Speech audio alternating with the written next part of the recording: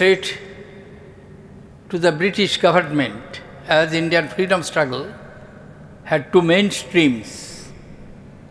One, the revolutionary movement, another movement led by Indian National Congress from 1885 onwards, which was constitutional movement, which was shaped by Mahatma Gandhi as a mass movement. Aurobindo was one of the founders of that revolutionary movement. These are glorious parts of our national history. Coming back from the past to the present, when the new constitution was adopted, many of the makers of the Indian constitutions had to deal with the persons belonging to the civil servants. Quite a few of them were punished by the officers of the Indian civil servant for law-breaking, because in those days judiciary and executive were together, and the Indian civil servant officers were both collectors, district magistrates, commissioners, and also the district judges. But thanks to the farsightedness of our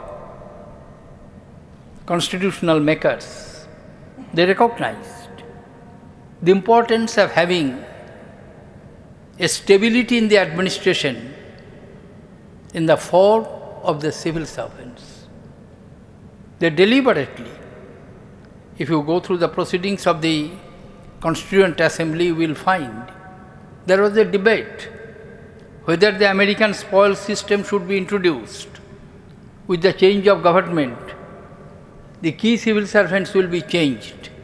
But ultimately, with the intervention of another great leader of India, Sardar Vallabhbhai Patel, Constituent Assembly adopted, no, there will be Indian civil servants. A very small comment was made by Sardar Patel that it is for the workman to use his tool. Only a bad workman quarrels with his tool.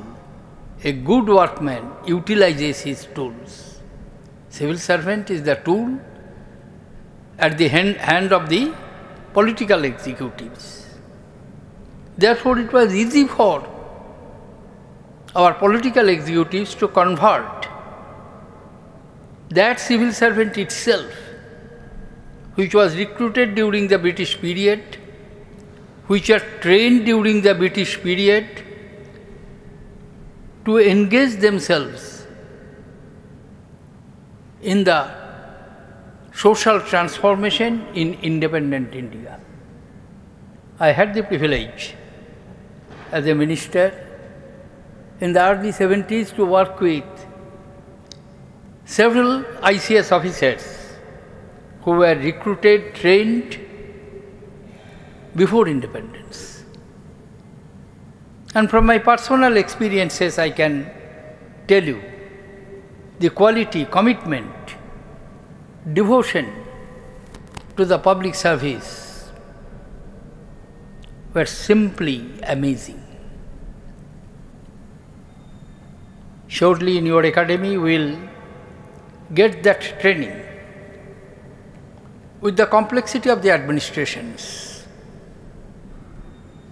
with the inherent instability in the political executive in parliamentary system. Parliamentary system, it is expected at the interval of every 5 years, there will be change. And you shall have to adapt yourselves with the changed. And naturally, every political outfit has its own social, economic philosophy. You will have to acquaint yourself with that. Once as a young man, I had the privilege of being sworn in the Union Council of Ministers at a very young age. I asked one of the senior secretaries.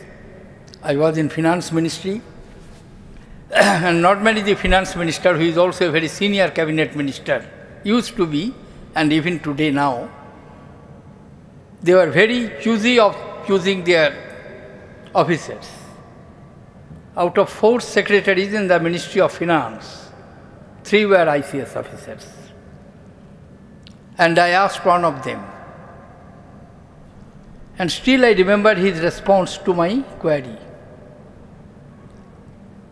In almost my naiveness, I asked him, Mr. Secretary, don't you feel embarrassed to get instructions from a young man who is much junior to you in age and have gone through your academic records, which you have an excellent academic performance, and when I compare it with my academic performance, I do stand nowhere near your performance. Don't you feel embarrassed to take instructions from me? He looked at me and said, no, Mr. Minister, I do not look at you when you give instructions. I look at the millions of people of this great country whom you represent. That is the essence of the democracy. Your job is expected to be the ideal administrators in your capacity to be in the high ups of the administrative rung, to give the correct advice to the political executive. You need not bother about whether it will please him or not. You are to give the correct advice, and you are to implement the order of the minister despite your own likings or dislikings. But on record, in file, you must always be proved correct. That is the spirit in which we carry on our administrative system, where there is a change and continuity in the change. I would not like to lengthen my observations because I know you have other engagements. But today your job is not only to maintain law and order, not only to collect revenue. There was a time when the most important job at the district level officer was to collect revenue. Even when we began our first 5-year plan, land revenue continued to be substantial source of revenue to the exchequer. If I remember correctly, it was more than 16% of the total revenue which used to come from land. And today it is less than 2%. Because with the change in the economic scenario, there has been substantial change in our economic profile of the country. When Shanmugam Chetty, the first Finance Minister of India, presented his first budget of independent India, you surely know that country was partitioned on 15th August 1947. Budget for year 47-48 was presented on the last working day of February by the then Minister of Finance in the interim government, who happened to be the Prime Minister of Pakistan, Liaquat Ali Khan. After independence, there was a strong desire of the members of Parliament. Parliament was then called as Central Assembly, and it has 2 parts of job, one to draft the constitution and also to discharge the normal legislative business. So the first budget was presented on 26th November 1947, and first Indian Finance Minister was Shanmugam Chetty. You will be amused to know the total budgetary transactions was 197 crores plus rupees. 116 crores, I think it was 297 crores or things like that. 106 crores were, no, 197 crores. 106 crores were the revenue expenditure, 91 crores is the military expenditure. Nowadays, when you look at the budget paper, you find planned, non-planned, capital expenditure, revenue expenditure. Those classifications were not there. It was very simple. On the revenue side, you had only two important taxes, income tax and customs duty. First, India's budget projected an income tax of 116 crores of rupees, customs duty of 50 crores of rupees, and the last budget, which the finance minister P. Chidambaram has presented, revenue is more than 10 lakh crores of rupees. Total budgetary transactions is more than 14 lakhs crores of rupees. We have moved from 197 crores to more than 14 lakh crores of rupees annual budgetary transactions. Deficit has also increased enormously. First budget it was 26 crores of rupees, and today it is more than 3 lakh crores of rupees. You are to administer both at the state level and at the union level. This financial management, administrative management, law and order, host of, I went through your curriculum, host of subjects are there. Before I conclude, I would like to suggest to you, please remember, you are the chosen few in a developing economy.